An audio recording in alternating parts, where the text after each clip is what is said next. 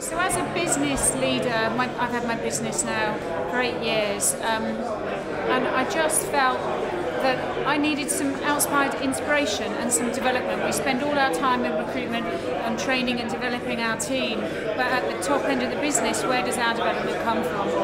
I felt perhaps, I just wanted to take the blinkers off a bit.